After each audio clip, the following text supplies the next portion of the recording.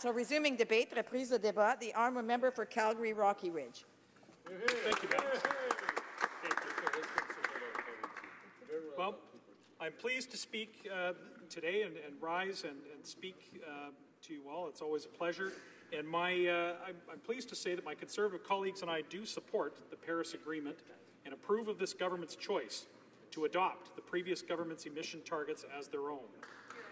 I'm glad to see that this government, the government, adopt the standards of the previous government, which led to a 1% reduction in the greenhouse gas emissions over a period of 35% growth in GDP. And as my honourable friend from Edmonton St. Albert had pointed out, this was also a period when Canada's contribution to global greenhouse gas emissions dropped substantially, a legacy of which all Canadians can be proud. We also approve of continued protection of our forests, farms and wetlands, measures which help make Canada a world leader in carbon sequestration. However, my colleagues and I cannot support the Liberals' plan to run roughshod over the provinces and impose a job-killing carbon tax, one which will raise the cost of living for all Canadians and which will hurt the most vulnerable members of Canadian society the most. Madam Speaker, Canada can do several things to minimize our contribution to global climate change while growing the economy. But first, I must ground the discussion in some facts. Firstly, ours is a continent-wide country which requires vast transportation networks for goods and people. We are blessed with abundant natural resources which require transportation infrastructure to reach other markets. And most of Canada experiences cold winters which require affordable heating.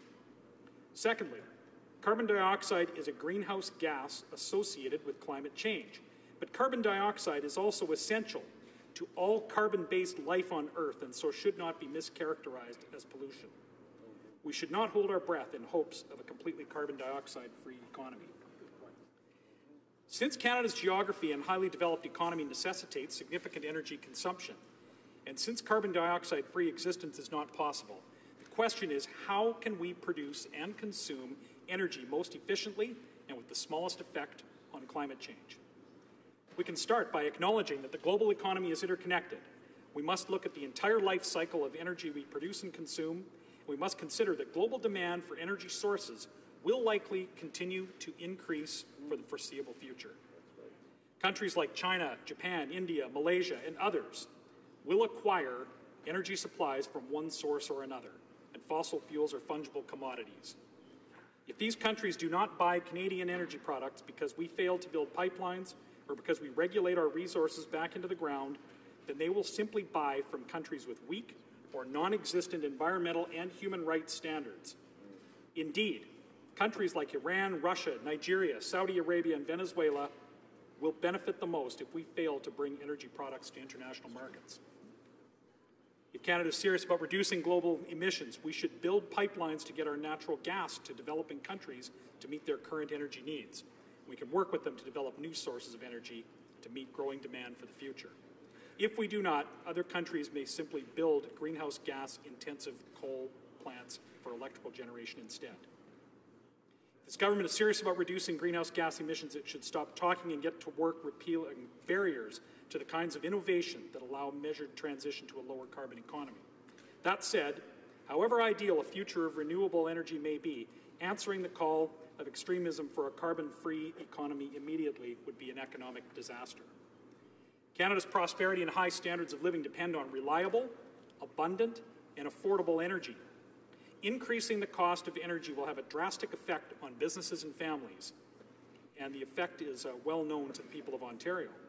Just last week, I read a news article about a couple in L'Orignal, Ontario, whose electricity bill has tripled since 2012.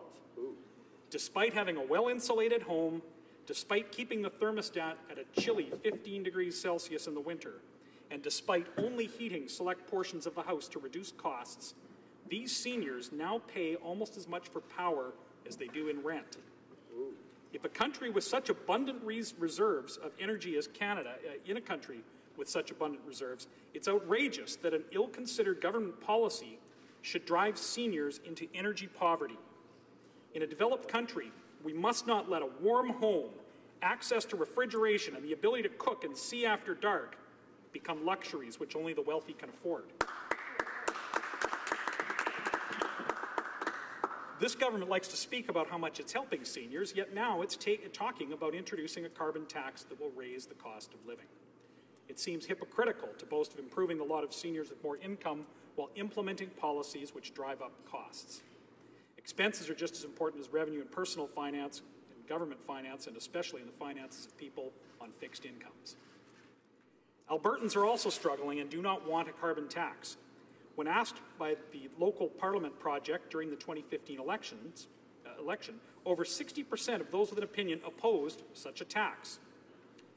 And Madam Speaker, I don't need a poll to know that my constituents oppose job-killing taxes like the carbon tax. When I speak to the constituents of Calgary Rocky Ridge, they describe the hardship caused by massive losses in the energy industry. They describe their fear that Alberta's carbon tax threatens years of decline and contraction in our energy sector. And they also wonder why Canadian energy companies like in Canada are investing in Texas when more than 100,000 Albertan energy workers are unemployed. But my constituents know the answer. The answer is this government is scaring investors away from Canada through mixed messages and confusing rhetoric about the so-called green economy. This government is threatening to cripple Canada's energy sector through national carbon taxes. And this government is running roughshod over the provinces with its style of heavy-handed executive federalism, despite constant rhetoric about consultations and consensus. A good and responsible government must take the effects of its statements and policy plans on Canadian families into account. Fellow Canadians working in the energy sector and its spin-off industries need work today, they need work tomorrow, and will continue to need work during any transition period. In addition, I reject this government's assertion that an economically ruinous carbon tax is a so-called market solution to industrial emissions. There is nothing free market about adding a tax to everything. A market system is when supply and demand set optimal prices naturally. Taxes on carbon dioxide inject deadweight loss and distortion into the market. They destroy value and make everything more expensive. Likewise, cap-and-trade schemes are not free market-based, since they create a new commodity out of thick air and force people to buy it starting at mandated prices. One can call the trade of carbon credits a market, but it's merely an exchange of legal fictions to avoid legal fines. Drastically increasing the price of energy could plunge Canadians into the type of poverty the developed world has not seen in decades. Just as innovation led humans from burning forests to burning coal for heat, from burning whale oil to burning kerosene for light, from using high-emission horses to high-efficiency cars for transportation, real free market solutions to environmental challenges mean government getting out of the way of inventors and allow them to create the cleaner, more efficient, and more sustainable technologies we need. When alternatives to fossil fuels become more efficient and affordable than fossil fuels are, the market will move us to a post-fossil fuel economy. If this government is serious about reducing greenhouse gas emissions, it should focus less on selfies with the global glitterati. It should burn less jet fuel traveling to exciting locations where 3 bureaucrats can claim over $12,000 in meal expenses. Instead, it should encourage Canadian entrepreneurs and inventors to create made-in-Canada solutions by cutting red tape and taxes.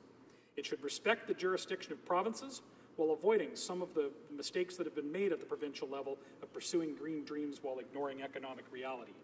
It should create the conditions to bring the price of clean energy solutions down, not plunge Canadians into energy poverty by driving existing energy prices up. These measures may not be glamorous. They may not present many photo opportunities and grandstands. They may not earn approval from movie stars, but these are the solutions Canadians need. Madam Speaker, Canadians deserve a made-in-Canada approach to climate change and concerns for climate change. We need measurable, reasonable, and attainable targets for emissions reductions which take Canada's unique strengths and challenges into account. We need real cooperation between the federal, provincial, and territorial governments.